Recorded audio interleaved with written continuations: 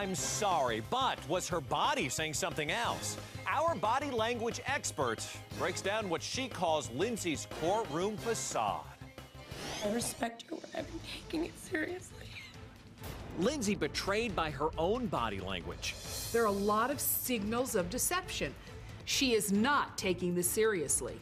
Renowned body language expert Dr. Lillian Glass of drlillianglass.com breaks down Lindsay's courtroom behavior. She's blinking a lot, she's looking around, she's looking down. Those are signals of deception.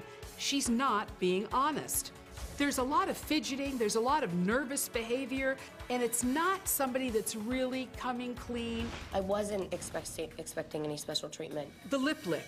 That means she's not being honest when she says to the judge, I don't want specialized treatment. Of course she does.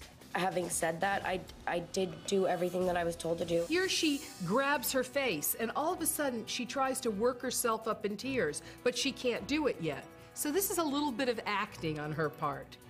And she does it again. She's trying to conjure up from acting 101. She's angry. You can see the face, the snarl. You could see she's upset about this. Why is she here? Of course she did compliance. This is a waste of time. That's 90 days in jail.